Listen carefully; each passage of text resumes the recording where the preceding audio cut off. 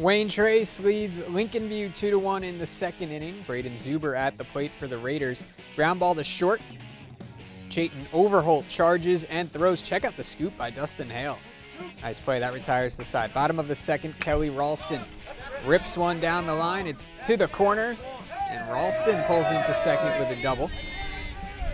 Zuber trying to work out of trouble here. The freshman battles back. A strikeout of Jalen Roberts, and the Lancers can't cash in on that two-base hit. Top of the third, Jaden Utee doing the pitching. Luke Miller chases one in the dirt. Got to go to first to complete the out. Tyler Ritchie does just that. Wayne Trace wins 2-1, and that's the only game they got in there today at Lincolnview.